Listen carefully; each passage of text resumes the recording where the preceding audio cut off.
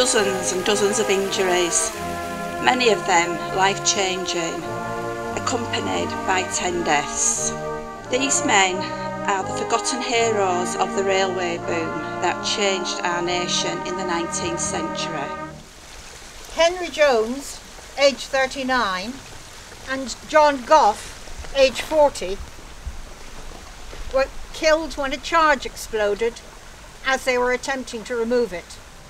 With royal assent to breach the hill, they marked the sites of shaft and spoil, and traced the course of beck and gill through towering cliff and riven coal.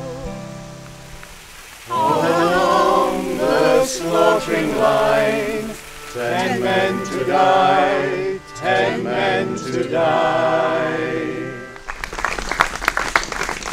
And I'd like to thank the Queensbury Tunnel Society for inviting me up here on what is a very poignant occasion.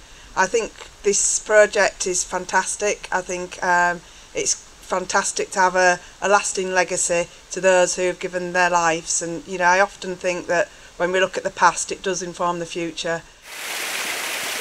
Hopefully there'll be lots of photos of this vast crowd stood in front of me to send to Department for Transport to make a bit of a point.